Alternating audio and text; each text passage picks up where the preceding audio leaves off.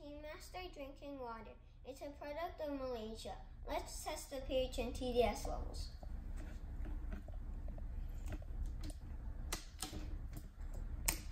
Let's pour some water in. First, let's test the TDS level. If you want to buy this TDS tester, check the link down below. Turn on the TDS tester, make sure it's at 0, and put it in. 3. That is microfiltered distilled water. Now let's test the pH level.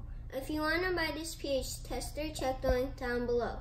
Only do 2 drops. Let's stir it out for a better result.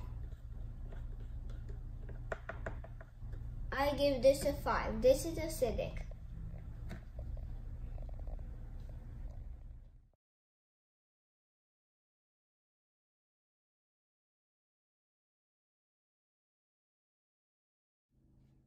Stay tuned, like and subscribe.